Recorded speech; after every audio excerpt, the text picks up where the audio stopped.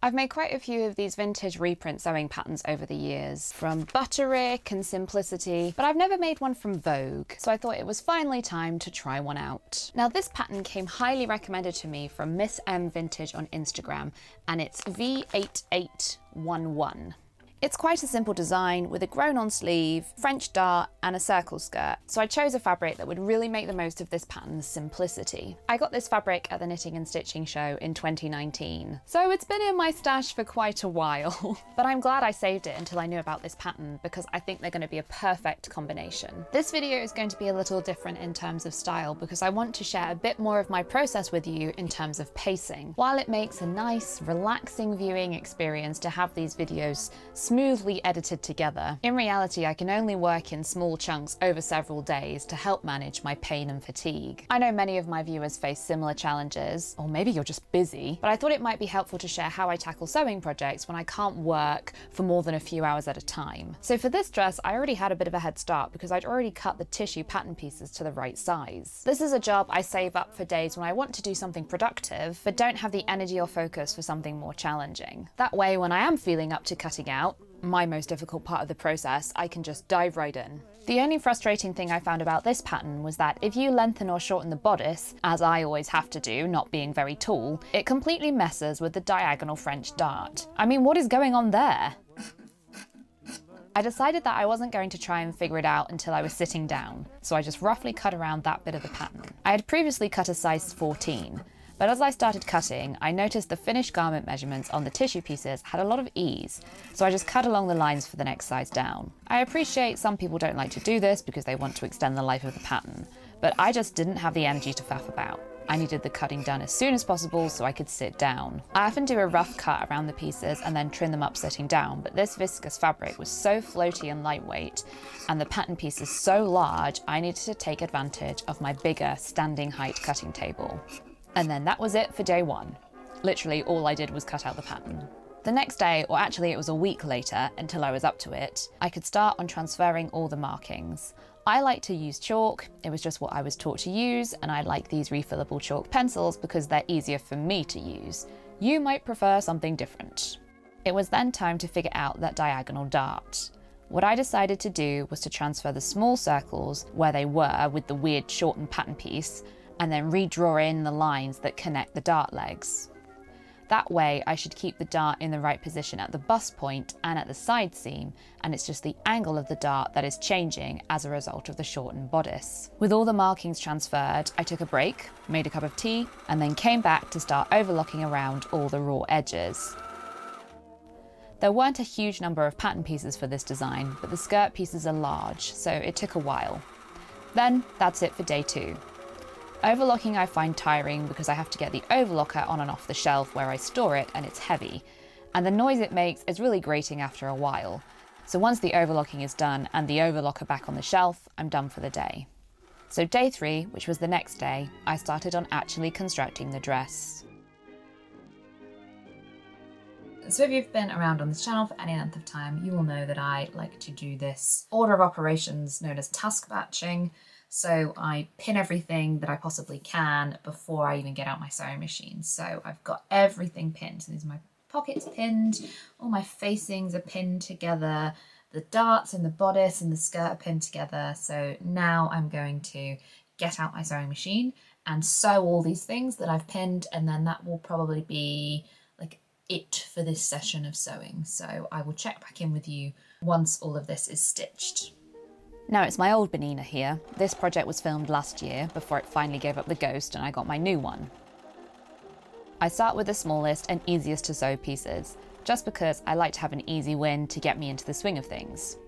So on this dress it was the neck facings and the armhole facings that got seamed up first.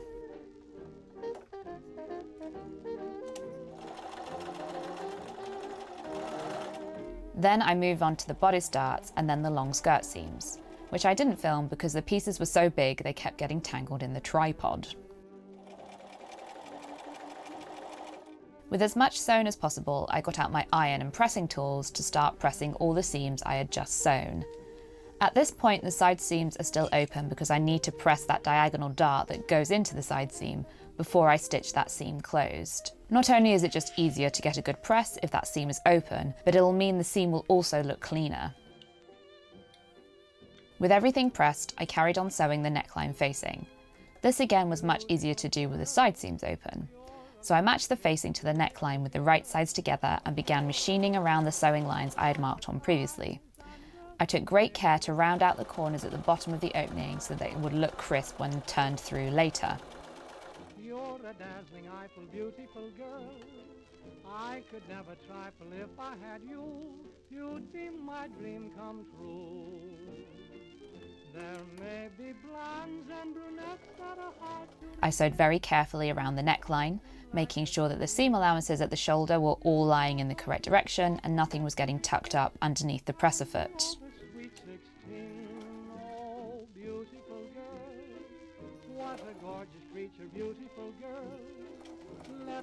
When I pivot at the corners, I also like to reverse for a few stitches to act as a bit of reinforcement in that area. Because I'll later clip away that seam allowance, it'll become a weak point, so a few extra stitches just stop it from fraying too much.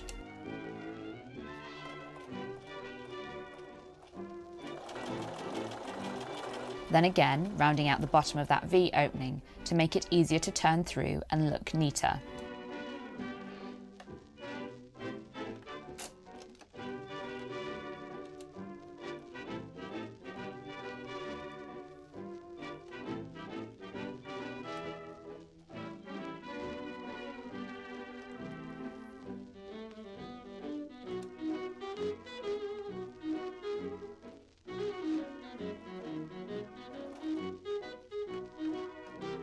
Then the scary part. With my embroidery scissors, I cut between the stitching for the V opening, making sure to cut a V shape into the rounded corners at the bottom.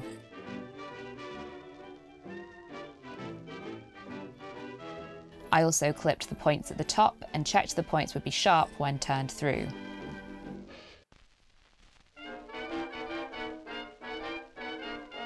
Then I notched into the curved neckline.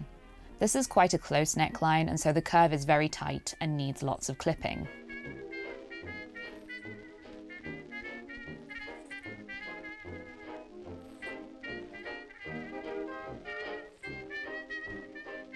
With all that clipping, the facing should then lie nice and flat, but I also wanted to understitch it in place, so I pressed the seam allowance open, making sure to press the seam allowance towards the facing.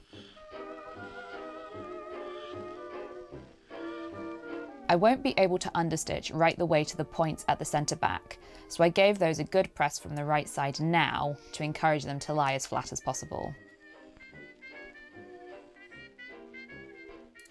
Then I machined the seam allowance to the facing, close to the seam. I tend to use the inside edge of my presser foot as a guide. I really used my hands to spread the seam as flat as possible as I sewed, so that the edge would be really crisp.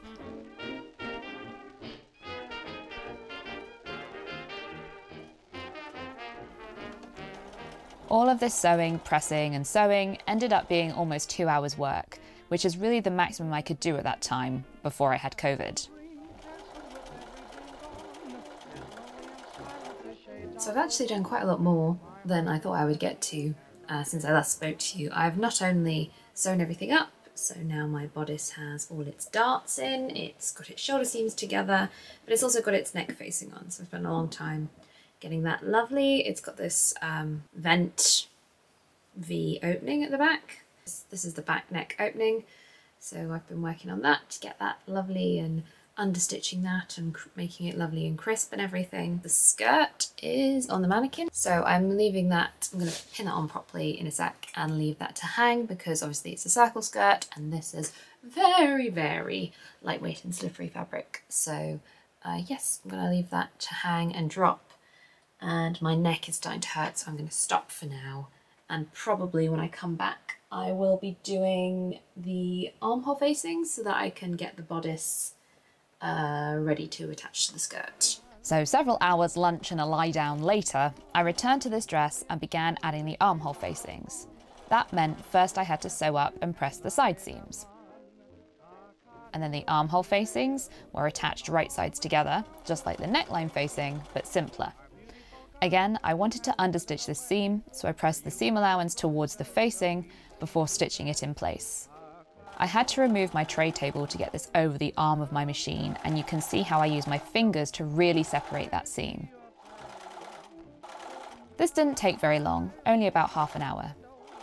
Okay, so my facings are now on. They're understitched in place. I've just pinned them at the shoulder seams and the underarm for now because, strangely, the next step is to skirt, rather than joining it right sides together, it says to overlap it and top stitch it on, which is fine with me. I think that's probably stronger. This is a particularly floaty fabric, so I'm going to do what they suggest. So I've got to press under the seam allowance first and baste it in place and then top stitch it onto the bottom of the bodice. And then it's the side opening and the hem, and I think that's it. So we shall see. It's coming together very quickly, this dress. I'm hoping I might get it done, apart from the hem, because the hem's got to drop.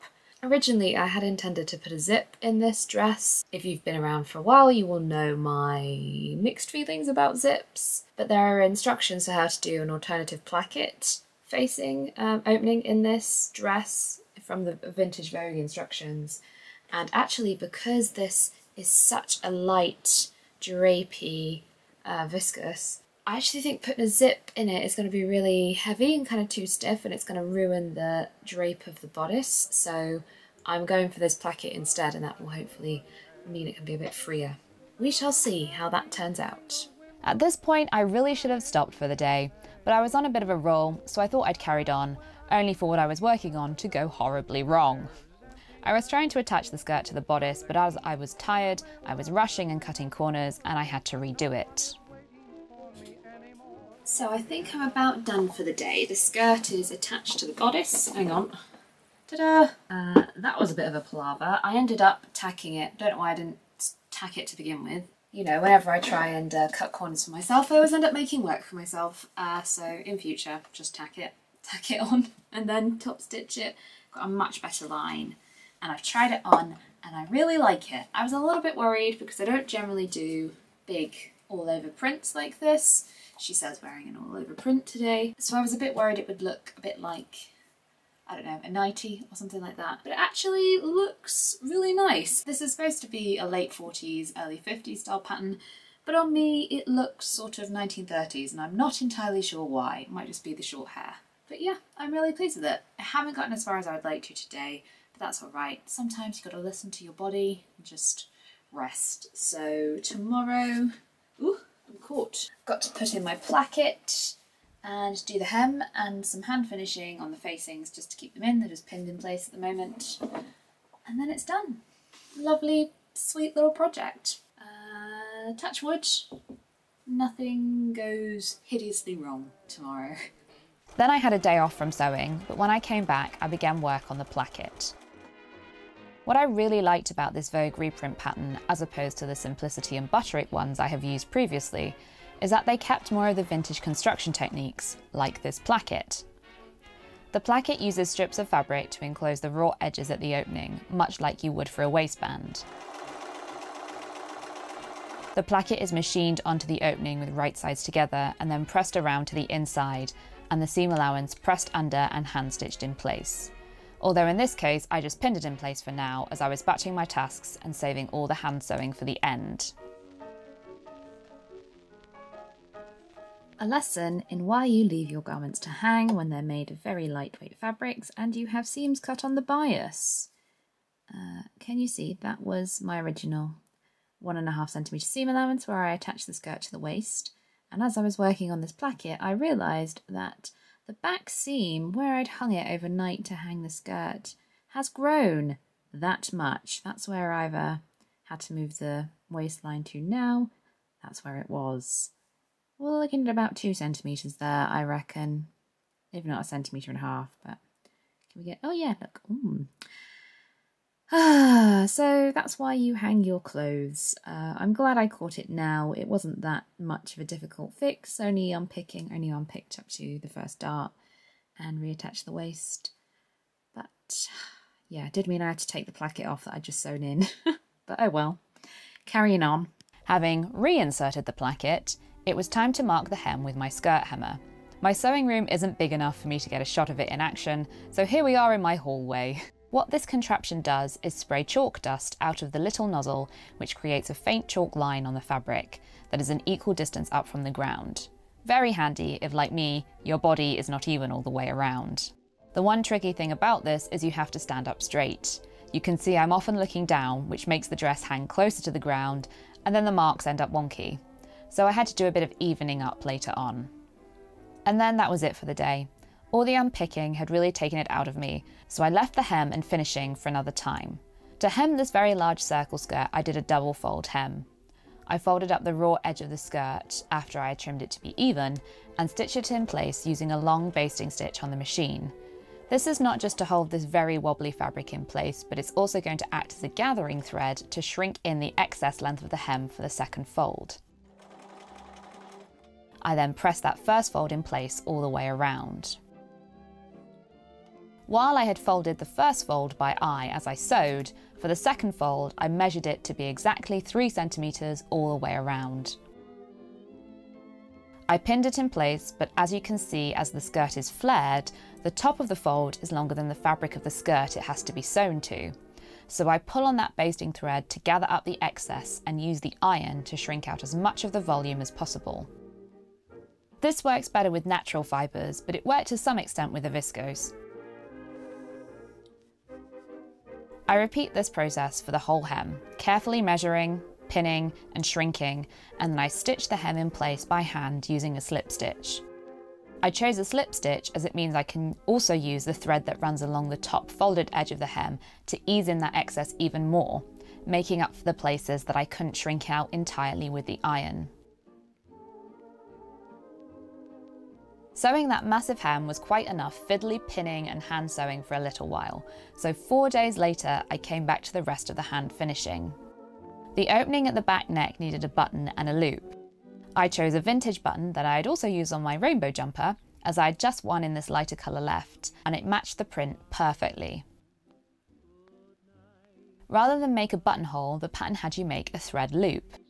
I did this by sewing a few threads to make a loop big enough to go around my button, and then buttonhole or blanket stitching over those threads to reinforce them. This was very time consuming, and I did eventually realise that there was no way you could see what I was doing, so I hope this close-up is a bit more enlightening, although you mostly just see the back of my hand.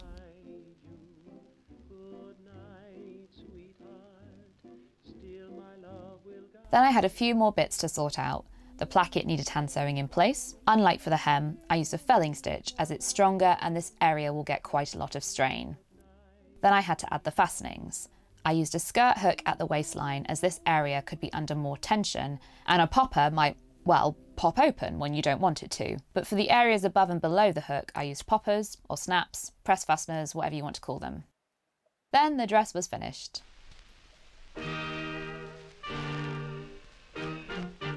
I really love this dress. This viscose is so lightweight that it's really cool and comfortable to wear, and the full circle skirt makes it super swishy.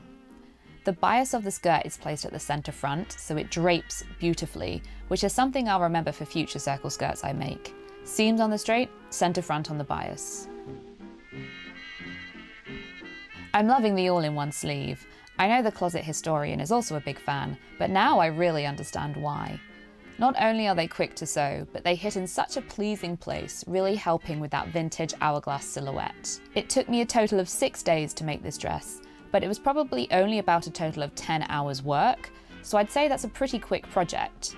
You could of course make it even quicker if you don't make the mistakes I did and do things like use a zip and machine the hem. The only thing I would change is the armhole facings. I only tacked them down at the shoulder seams and the underarm, but they're so floppy they slip out. I think I'm going to have to go back in and herringbone them in all the way around. It's the same with the facing at the back neck opening. It has a habit of poking out of the gap, so I think it needs sewing down more securely. It's quite long, but I like that because it's better for sitting down, which is how I spend most of my life, and it drapes very seductively over the knees. I really love this pattern. A massive thank you to Miss M for recommending it. I can't wait to make another version. I also am now really curious to try more of the Vogue reprint patterns because I found the instructions and the details made it much more like sewing from an original vintage pattern, So this could be a great option for you if true vintage patterns aren't accessible for whatever reason. I'd love to know if you've made any of the Vintage Vogue patterns or have one you'd like to see me make. I'm desperate to try another. Thank you very much for watching. See you next time.